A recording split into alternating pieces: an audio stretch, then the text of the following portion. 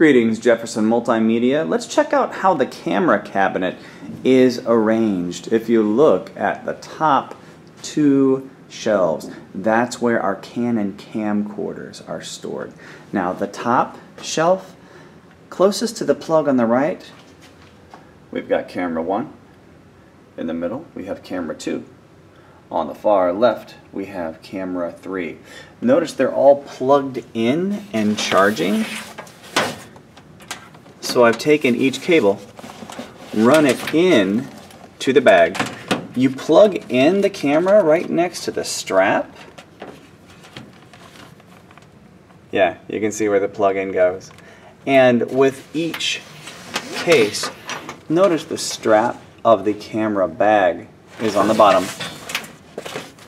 And then I have you put the camera on top. Take your excess cord and tuck that in there too. So everything is pushed back nice and neat. 1, 2, and 3. Down on the second shelf we have camera 4 and camera 6. Because camera 5 went missing in action, but that's okay. We'll get a new one in January. How do you know which camera number you have? Allow me to show you. If you look at the top, right next to the letters HDMOS, you see that single line that's been scratched into the camera? It's not a line, it's a number 1. There'll be a number right here on any of your cameras. So just by looking at the top, you can see which one you got.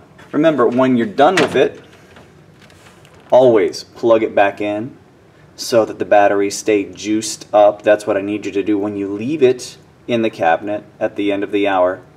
And let's take a look down below and I'll show you where the Nikons are. They are on the third shelf down. And notice I follow the same procedure. We've got the camera on top and then the strap for the bag is underneath it. The batteries, I keep them up by my desk. So if you need a new battery for a Nikon, come see me. I'll give you a battery. And with these, let me show you where your camera numbers are. Hi, you can see my reflection. But if you flip back the viewfinder on the Nikons, you'll see JMS number 9. That's the number of the camera if these are the ones that you use. Big thing to remember with your Nikons, always make sure you put the lens cap back on. The easiest way to keep track of the lens cap, the minute that you take it off, put it in the camera bag. Film, do your thing. When you're done, put it back on the camera.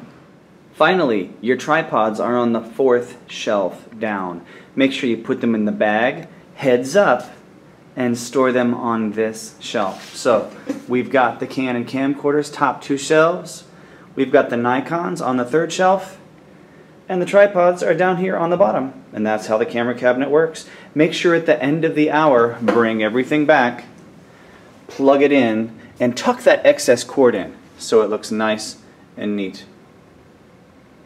And that's all I got. Thanks. Bye-bye.